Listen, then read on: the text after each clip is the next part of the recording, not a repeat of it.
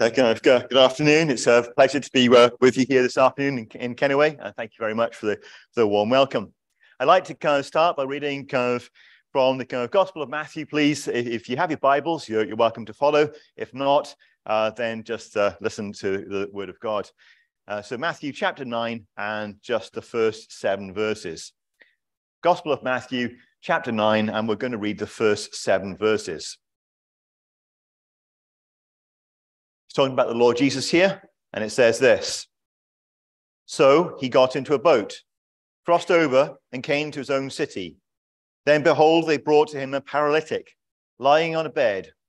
When Jesus saw their faith, he said to the paralytic, Son, be of good cheer, your sins are forgiven you. And at once some of the scribes said within themselves, This man blasphemes. But Jesus, knowing their thoughts, said, Why do you think evil in your hearts? For which is easier to say, Your sins are forgiven you, or to say, Arise and walk? But that you may know the Son of Man has power on earth to forgive sins. Then he said to the paralytic, Arise, take up your bed, and go to your house. Then he arose and departed to his house. So I started working for a medical imaging company a few years ago, and prior to that, I'd always loved that story. But recently, I've had a renewed interest in that story, because what they've done here is they've brought really an impossible medical case to the Lord Jesus. And even in this day and age, sadly, for those who are paralyzed, it's not something that you can really treat. But here they bring a case to the Lord Jesus, a paralytic, a man who's unable to walk. Now, I'm just going to reference back to another interesting medical case, and that's concerning the assassination of James Garfield, who was the 20th president of the United States. Now, sadly, it seems to be quite a dangerous occupation to be a president of the United States. There have been 4 assassinations. I think before listening to the story, I could have told you of 2, John F. Kennedy and Abraham Lincoln. And there's a 4th, which I don't know the name. But James Garfield was sadly assassinated on July the 2nd, 1881. Now, the year is really important. He didn't die immediately, though. It took 79 days for this poor man to die. And a major complication of his assassination was a missing bullet. They know he had been shot, and he'd been shot on the right-hand side. And the assassin was disgruntled, originally a supporter, a political supporter, who thought that he was very important and thought he'd help get James Garfield elected. He'd written a speech, and well, no one had actually spoken the speech, but they'd read it, and it wasn't very well received, but he thought it was really important, and he thought that he should have been given a job. And he thought he should have been given a job as ambassador to Vienna, but he'd be quite happy to accept the ambassador to Paris instead. But he didn't get either of those jobs. And he was very upset about this. And so he shot James Garfield. And he shot him a few times, and there was a missing bullet. And they knew he'd been shot on the right-hand side. And so they tried to find the bullet. And so they dug around the wound with unsterilized fingers, dirty fingers. And they were unable to find the bullet. Alexander Graham Bell, a good Scotsman, he's the man who invented the telephone. And he also invented, for this occasion, a metal detector in the hope that he would be able to find the bullet. But unfortunately, he wasn't able to find the bullet. It didn't help the fact that the president was lying on a metal bed, which made it harder to detect anything. And they only allowed him to look on the right-hand side. Apparently, there were quite a few doctors, and there were some who were self-appointed to be in charge. And there was also quite a debate here going on here. It's quite an important thing to be in charge of the president. Now, most historians and medical experts believe that he could have survived if they had been able to find and remove the bullet, hopefully using clean hands. But how could they see inside him? The bullet was somewhere inside him, and they could not see inside him to see where the bullet was. And they could not see where the bullet was, sadly, for Andrew Garfield. But just 16 years later, the story could have been really, really different. For 16 years later, in 1896, they discovered X-rays. And a simple X-ray would have really clearly shown where the bullet was. And it would have shown up as a bright spot on the left-hand side, where you see the bullet had gone in the right, but it traveled through him, maybe bounced off some bones, and it ended up on the left-hand side. And an X-ray would have shown the surgeon where the bullet was, and they could have gone in and they could have extracted that bullet, and he might have survived. Now, these days, seeing inside the body is quite commonplace. CT scans give us amazing images of your lungs or a brain. An MRI, depending on the purpose, can also give quite amazing images of brains and soft tissues. And for any kind of parents, grandparents, or kind of big sisters, or big brothers, I'm sure you've seen these amazing ultrasound pictures of the baby while it's still within the mother's womb. Doctors can literally see inside us. But I want to tell you this afternoon that God can see inside us. God can see inside us. The Bible tells us he knows the very hairs on our head, but more than this, he can see inside us. I wonder how that makes you feel, that God knows you inside out. And not just your physical body, but also your thoughts, what goes through your head. How does that make you feel? It can be very comforting. When you perhaps, if ever you feel alone, that God knows what you're going through.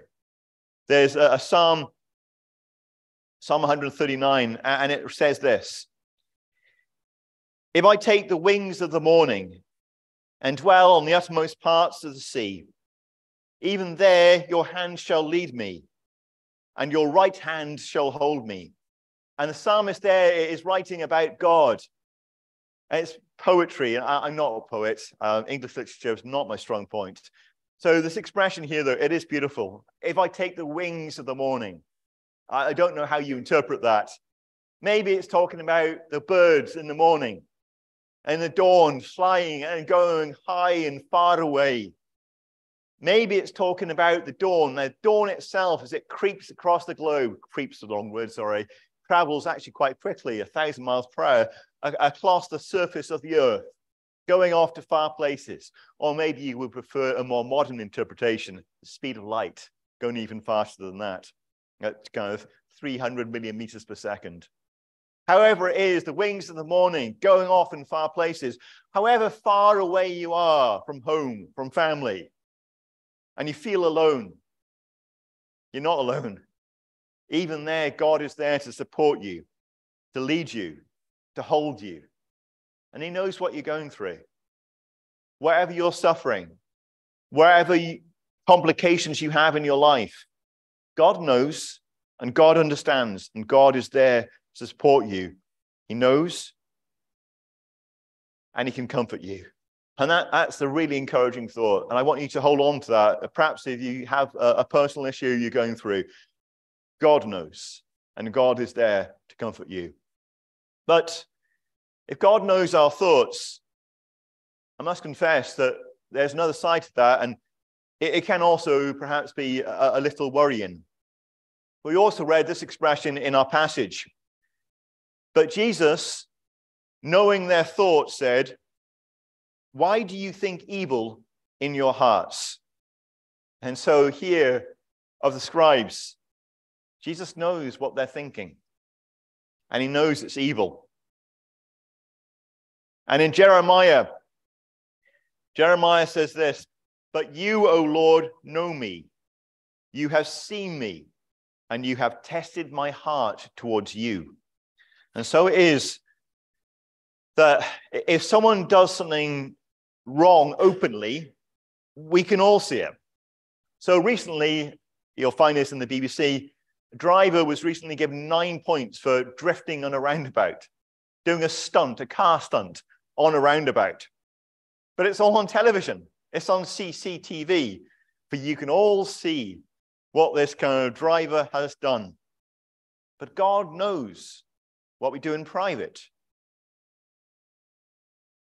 And even more than that, he knows our thoughts. And that's very sobering. It's a little scary, to be honest. A little bit challenging. That God knows what I do, perhaps when I don't think anyone's looking. And more than that, he knows my thoughts. He knows when I've been selfish, either in my actions or in my thoughts. He knows if we've been unkind in our thoughts, corrupt in our thoughts, perverse in our thoughts. Whatever we've thought, God knows. And God knows this. And God knows, as the Bible calls it, our sin. And the result is this, that God knows this, and there is a consequence to sin. Isaiah 64 verse 5 says this: "You meet him who rejoices and does righteousness, who remembers you in your ways."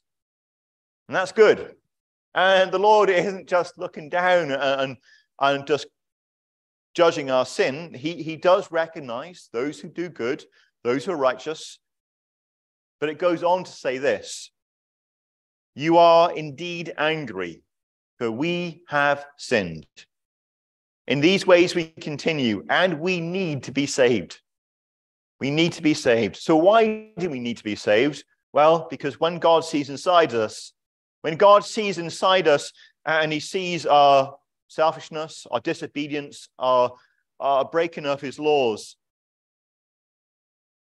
there's a result of that. There's a consequence of that. There's judgment because of that.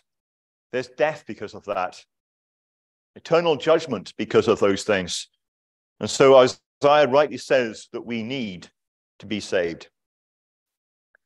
So God knows us. But more than this, I can tell you this, that God is able to do something about it. Now, let's suppose that they had been able to x-ray James Garfield, that president, that man who's lying there with a bullet in the left-hand side, and they managed to say, "We've been able to detect the bullet. Here's the issue that's causing all your pain, all your suffering. Here's the issue that's going to kill you." Well, would have said James Garfield, I'm very glad you found it. Can you do something about it? Can you remove it? And they hopefully would have been able to. It would have required some effort and some skill on their parts. Hopefully they would have washed their hands first of all before they did so. But they would have been able to do something about it with a reasonable amount of effort. All the training that they would have had to have done in the first place. But I can tell you this as well. Not only does God know our sin, but he's able to do something about it. If it wasn't for that, we wouldn't be in a gospel meeting. See, the gospel is the good news. And this is the good news, that Lord God, who knows us and knows our sin and knows our failures, can do something about it. You see, the Lord Jesus, when he sees this man who's paralyzed, who even today they wouldn't be able to do much about that. When Jesus saw their faith, he said to the paralytic, "Son, be of good cheer. Your sins are forgiven you." Now, the scribes there, they asked the question, to say your sins are forgiven you. Well, it's easy to say in that it's easy for the words to leave your mouth. I can say many things. I can say to my garden, "The weeds, just go away, please," but it won't make any difference. For the words to leave the mouth, for literally the word after word, to say something, it can be easy. But to do it, that's another issue. For the Lord Jesus to say it and actually to be able to show and demonstrate and actually do it, that is difficult. And so the Lord Jesus was able to say to the man to demonstrate his power. And we see this right throughout the Gospels, that Jesus is going to do this over and over again. He's going to show his power because of the miracles that he's going to do. And so he says to this man, "Arise and walk." If this man had come to doctors in this day and age, I think they would have started perhaps with some probing, maybe a physiotherapist, just check it's not just weak muscles. Maybe an x-ray to see if he's got a broken bone, which needs to be rebroken and reset. Maybe a CT scan, maybe an MRI, maybe an ultrasound. And they would have probed and wondered what was causing the problem. But Jesus, the Creator, is able to see inside this man. And I think it may, paralytic, I'm assuming the spine, whatever the issue is, nerve damage, whatever it is, he's able to see inside, and the Creator is able to put it right. But more than this, Jesus is also able to forgive those sins. How can he do that? How can the Lord Jesus forgive sins? What right has he got to forgive sins? Well, Peter tells us this.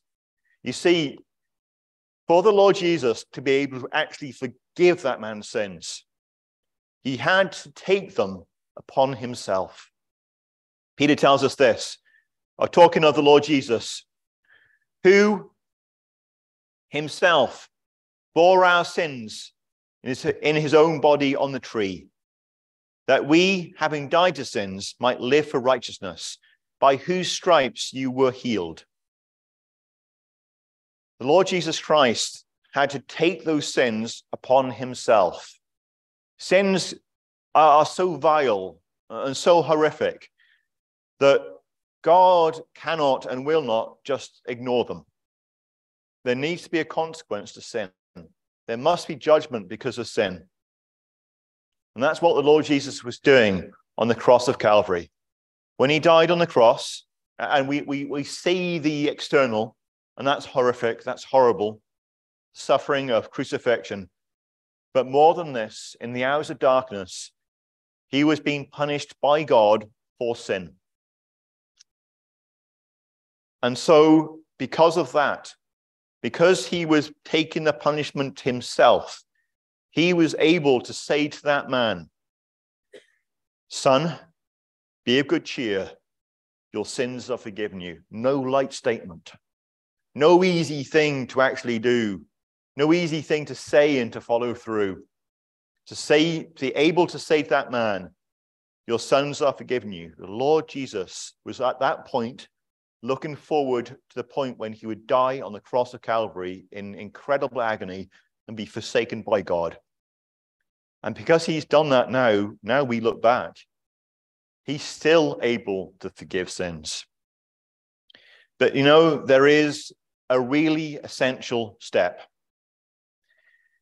You see, that man came with his problem. I love the story in particular because that man thought his biggest problem was his paralysis. He thought his biggest problem was the fact that he couldn't walk. But the Lord Jesus recognized what really was that man's biggest problem, his sin. And he dealt with that first. And that's our biggest problem. But that the NHS this day has got this idea of a patient-centered care, I think they call it. And it's the idea that really the patient, their choices, their decisions are really central to the care of the patient. I think we've got some people who actually work in the NHS, and they can correct me later. But the point here is that there's a choice that, let's suppose I've got a kind of a sore shoulder. It's up to me if I go to the doctor. No one's going to make me go to the doctor. No one's going to make me do some exercises to try and build it up. No one's going to try and make me take ibuprofen, wherever it is. If I choose not to, if I choose to kind of not look after my body, well, that's my choice. That's my decision. But you see here, for this man to come to Jesus, he actually had to make quite an effort. For he couldn't walk. And we read elsewhere how his friends brought him. They carried him. And he had to agree to that. And he had to be lowered through the roof. He had to make an effort to come to the Lord Jesus. And so it is with us. Jesus is willing and able to deal with our problem, or forgive our sins. But it does require a confession of our sins. We need to recognize we've got a problem. We need to admit that we've got fault in our life. And that's not always easy. If you think maybe individually, how willing are we to admit that we're at fault?